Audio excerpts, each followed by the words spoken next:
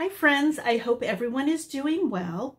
After I created my chaotic chatter mixed media collage on the last page of this journal, I went back through to see if every page is completed, and it is. I don't know about you, but I get a sense of accomplishment when I finish a journal or sketchbook. I thought it'd be fun to film a tour of this journal so I can talk about each collage. I will also post a music-only tour video if you want to watch one that doesn't have any narration. That one should be up soon. So let's get started. This is only the title page, and I like putting these in my journal so I know the date I started and the date I completed the journal. I actually marked out the days because I'm not sure exactly what day I started in May of 2021. But I know that I ended it in June 30th of 2022, but I marked that day out as well, just to be consistent. Going forward, I'm just going to put the month and the year. That's all I really need. This is the first collage I created in this journal. It was fun and a bit challenging to create in this new larger size and format. This collage has a combination of artist-made papers, altered papers, and commercial printed papers. Creating this collage was outside my comfort zone. If you use multiple layers of torn papers, if it's not done thoughtfully, it can be a mess. This is why I like creating in an art journal. It gives me permission to play. I usually don't title my collages that reside in art journals. If I did, I would give this one Kitchen Sink for obvious reasons. Another multi-layer collage, and it has painted papers, monoprinted papers, and lined papers with notes.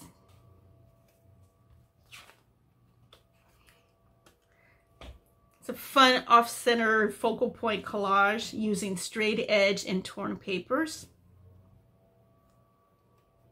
This collage reminds me of a textile design with its all-over pattern. Stepped outside my usual color palette for this collage. It's a nice muted collage with a pop of yellow. The large green and mustardy yellow paper was created by wiping off excess paint from a brayer when I was printing. I love the texture and the pattern, so I decided to use that whole piece as the focal point. And there's also part of the paper in the upper corner there. This collage was created in my comfort zone at the time, and I believe it was June 2021. I used a lot of cool tone colors and a mix of scribbles on papers, and also a security envelope text up here in the corner. And of course, all straight edge, because that's what I was doing mostly back then. This is the first collage that I used altered bleeding tissue paper, and this is the fuchsia up here. I love the textures and the colors in it. I also like the diagonal collage layout. I don't do that enough. I should try that more often. Another collage using bleeding tissue paper, and this is the blue right here. And actually I started with one layer. This is actually two layers because there wasn't enough contrast between the focal point, which is the blue, and the paper around it. In this collage, I challenged myself by limiting my color palette to only orange and green. The bright green here is bleeding tissue paper, which I started to use more in my collages. And also this dark forest green, it reads black, but it's actually dark green. I like the contrast, which is good. And I like challenging myself by limiting my color palette. Another bright collage incorporating bleeding tissue paper. This was another challenge collage for myself. I used a group of paper scraps that I blindly grabbed from my stash. I love the color of the bleeding tissue paper in this area here. You can see it has orange and the green, and it's not muddy looking. This collage has scraps from an old encyclopedia, blue inner office folder, of course bleeding tissue paper, and monoprinted paper. Definitely another kitchen sink collage. I love all the bright and jewel tone colors in this collage, and of course more bleeding tissue paper over in this area. I love the contrast of the large blue tone bleeding tissue paper focal point against the warmer ephemera around it. I think it worked very well. This is the first time I painted the ground, then collaged on top of it. I'm really happy with the way it turned out. This has a good contrast between the straight edge of the collage pieces versus the abstract designs on the papers.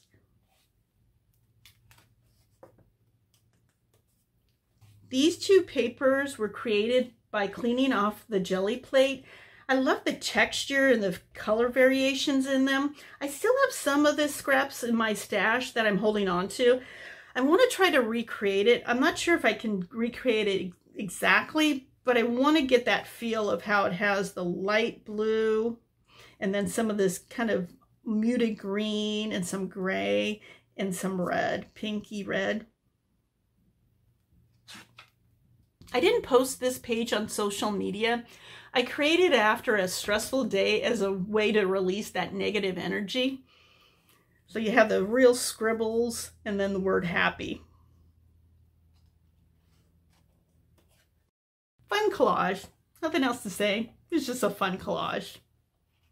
This one as well.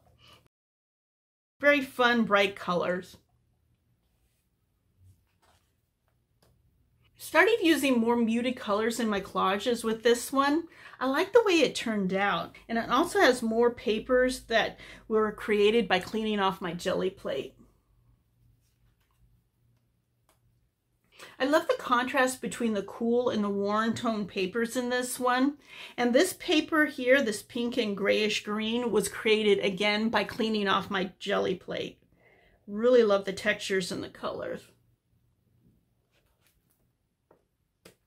This collage was made recently, June of 2022, using papers given to me by a student. The ground was created though months ago as a way to unwind from my day. This is the first mixed media collage that I created in this style, and it was back in November of 2021. I have since created similar ones. I'm very drawn to this style, and I'm continuing to explore in my art practice. This is another one that I don't think I posted on social media. I based this design loosely on the previous one. This one was created though in June of 2022.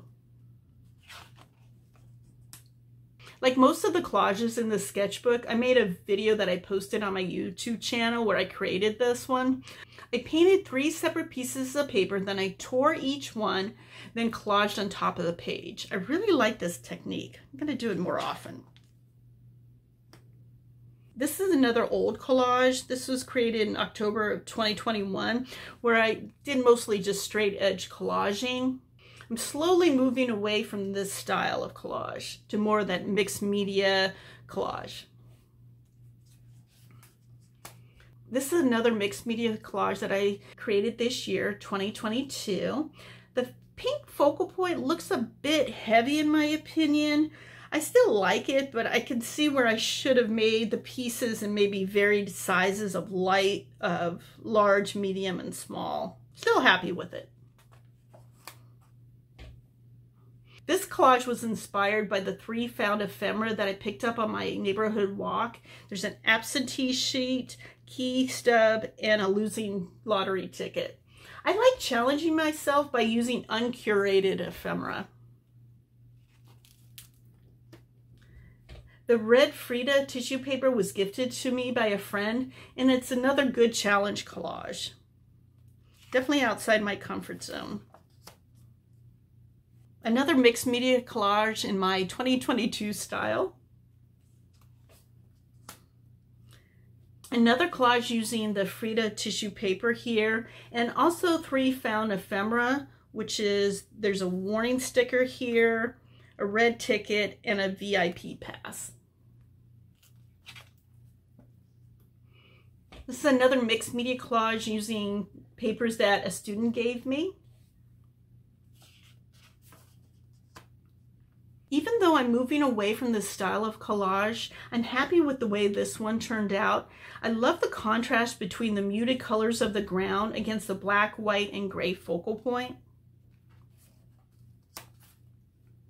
Looking back on this mixed media collage, I wish I had added another painted element on the ground. It looks a bit plain, but that's a great thing about working in a journal. You can hash out ideas before working on a canvas or panel. I do like the pop of yellow.